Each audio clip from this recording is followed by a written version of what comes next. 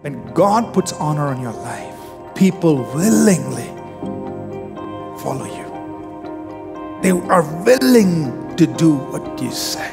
So this charisma that we're talking about, that comes from God, the honor that comes from God, is very powerful. It's very important. Because when you have charisma that's given to you by God, people give you access into their lives. People are giving you their respect to the point where people are willing to let you influence their choices and decisions.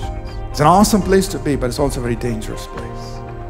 Because if you say the wrong thing, they'll go and do it, and it might hurt their lives. So we must steward this charisma, this honor that God puts on our lives.